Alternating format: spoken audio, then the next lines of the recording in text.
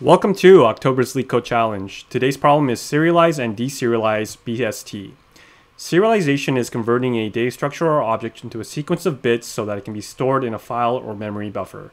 Blah blah blah. Design an algorithm to serialize and deserialize a binary search tree. There is no restriction on how your algorithm should work. You need to ensure that a binary search tree can be serialized to a string, and this string can be deserialized to the original tree structure. So the input is guaranteed to be a binary search tree, so that helps, obviously. Here is an example binary search tree, and you can see that the input is given to us in more of a breadth first search format, where it's going to be 5, 3, 7, 1, 4.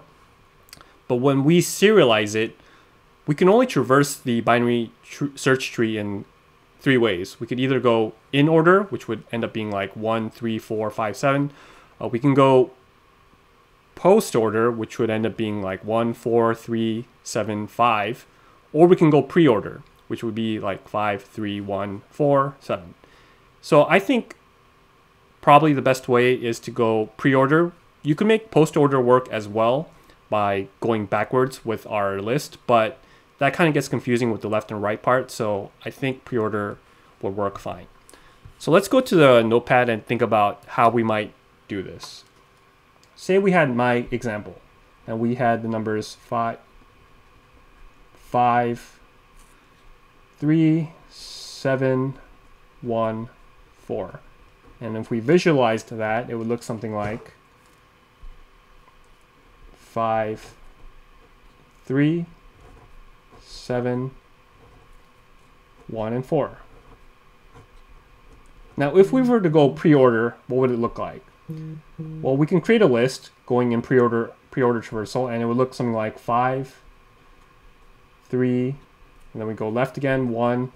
Now we move to the right, 4, go back up and move to the right, 7.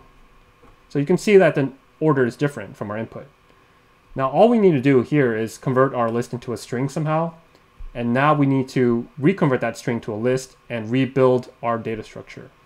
So luckily we have the root, so we can just start here with 5. So 5. And now as long as the number that comes after is less than the number that we just entered, we would know to move it to add it to the left, right? So this can go on for a long time, like 5, 3, as long as the number is decreasing. It's only when the number is increasing here that we need to start moving it to the right. So we move 4 here to the right. So that sounds pretty simple enough, but there's a problem here. There's a big problem actually, which is, well, how do we know which node to add this right side to? Left side's easy. As long as the number is smaller, we can just go left, left, left all the way. But what about the right? So, I mean, say we had an example like 10, 7, 5, 1, and then our next number was 8. Well, if we used this easy algorithm, 8 will be added here. And we can clearly see that this is wrong. This should not be the case. 8 should be added here. So what that's going to require then is us to remember the parent node that we came from, or at least the value that it came from. So this would kind of be the upper bound. And the number below that would be the lower bound. Now when we have number 8, what we check to see is, hey, is this 8 within the lower and upper bound? And we can clearly see 8 is not, right? So we just move on ahead. We add this, nothing going to be added here. Now we'll check this. Now this is going to be the upper bound in our recursive call. And this will be the lower bound. Now is 8 within this range? And yes, it is. So we know add 8 here. So every time we add to the left, we will check to see if it is within our bounds. And we first go to the left side all the way up until like we find that it's no longer in the bounds here. So with 8, we'll see clearly that, okay, it's not within, 5 to whatever, none here. It's not going to be in here. So we check here. Is it within 7 and 1? No, it's not here. 10 and 5. Oh, yes, it is. Add it there.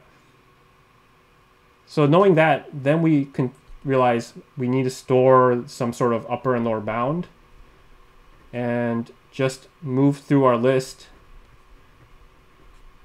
in pre-order, and we should be able to create our binary search tree. So I realize that's pretty confusing, but hopefully as we code it out, it'll begin to make a little more sense. Let's first start by serializing. And like I said, we want to go pre-order, right? So what we can do is start with a self variable, and we'll call this LST, make that a blank list. And we'll create a function called DefFirstSearch where we pass in the node. So this is pretty standard. If not node, we simply return. Otherwise, we add our node's value to our list.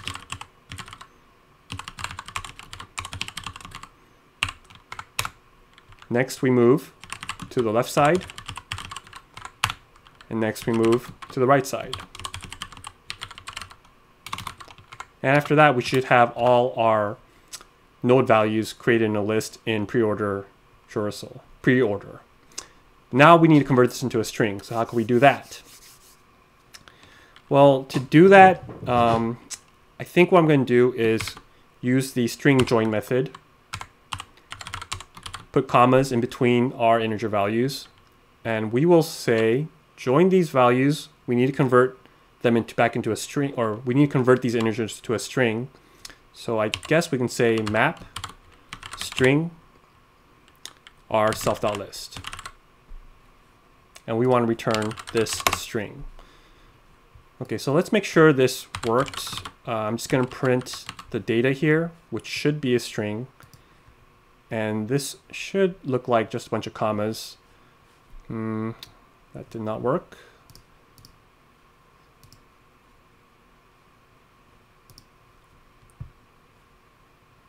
Oh, of course, we need to actually call the function.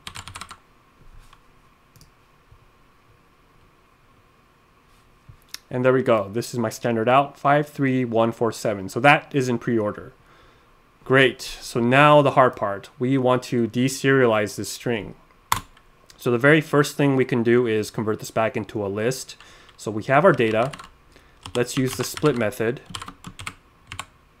to split this into a list. And we want to reconvert these back into integers, right? So for data in data split, we will convert this into an integer. And now this will be our list. So now we have it back into a list.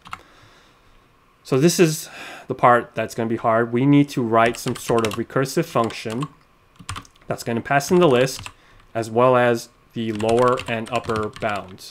And in the very beginning, our lower and upper bounds are going to be infinite. It'll be negative infinity and infinity. That way we know we can always add it. Okay, so the first thing we need to check is some base cases. If not list, if there's nothing there, obviously just return nothing, return none. Now we need to make sure this value is within our range. And we have our list, so it's going to be the first value in there.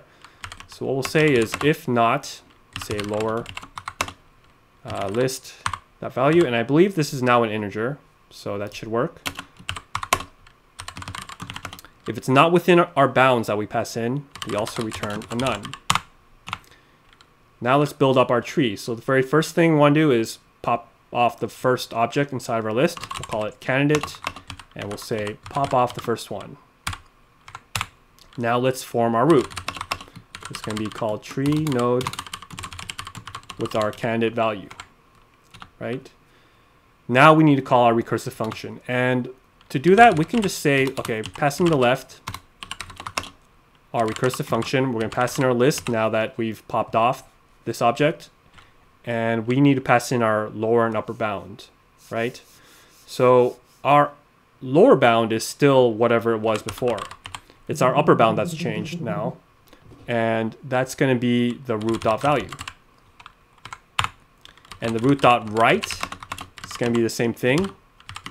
We pass in our list, but instead of this lower bound being lower, it's now going to be the root.value. And this will still be upper. Finally, once we finish our recursive call, we just return our root. And that would be it. So this is the tricky part, like knowing that it's going to always go to the left as long as the values are less, because we're, we're changing the upper bound to a root value. So as long as it's less, it's going to just continue going left. As soon as we find that that's not true, we'll start trying to check to the right and add it to the right side. But we need to make sure that it's within the bounds of from our parent to our left child leaf node, whatever. And if it's not, then we'll just continue up the tree to see where we can add it.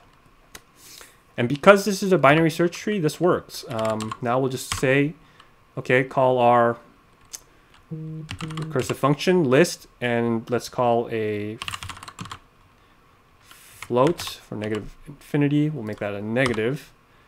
And our upper will be upper, like positive infinity.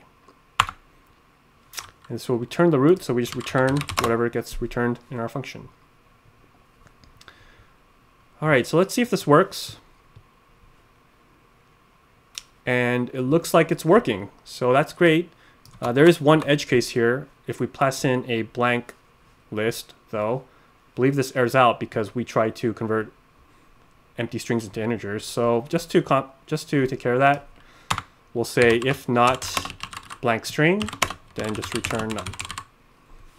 That should take care of that. All right, so let's go and submit it. And there we go. Now, in terms of time complexity, this is an O of n solution. We move as many nodes as there are. We could have first thought to add null values to the children to kind of like keep the whole structure, but that is very inefficient and really doesn't take advantage of the fact that this is a binary search tree. So this is probably the best way to do it. And it definitely wasn't an easy algorithm. This is pretty hard to come up with, but hopefully this helped. Thanks for watching my channel. And remember, do not trust me. I know nothing.